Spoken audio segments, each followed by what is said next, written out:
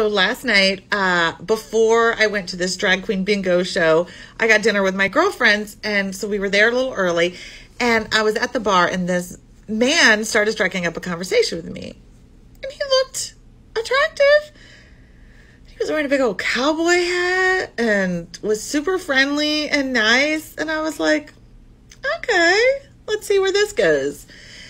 He was also wearing a Messianic Jewish scarf around his neck. So I was like, I wonder how intense he is on the whole religion thing. He also had military badges on his jacket, told me that he just came back from Africa, Tanzania, to like helping them with water and stuff, and like this good guy. I'm like, okay. So he was like, you want to go on the patio and talk? And I was like, sure do. Let's go talk. While we were there, I said something funny because, you know, I'm funny. And he spit his beer out in front of him, and it got on this woman's shoes, this drunk woman's sneakers. And he got his handkerchief out and cleaned it all up off of her foot, but she was not happy with him. And she just kind of stood there like staring at him, being like, why'd you do that? She wasn't yelling or raising her voice or getting aggressive, but he was getting annoyed.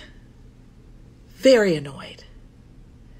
And he didn't want her there, I guess, interrupting our conversation. And I just sat back and watched.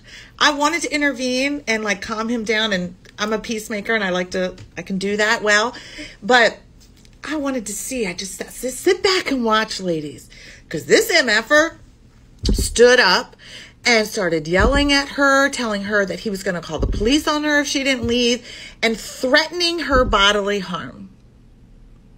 That is when I did intervene and just kindly told the lady, yeah, why don't you just go ahead and walk away? I'll handle him. And I dismissed myself after that. He went and tracked down this woman, brought her back into the bar to find me and force her to apologize to me. Which I was like, you don't have to apologize to me. He should be apologizing to you. Now, she was drunk and I wasn't going to get through to her. Being aggressive and argumentative and potentially violent towards another woman, big turn off. Big turn off. No, sir. Not going to happen. Bye, Felicia.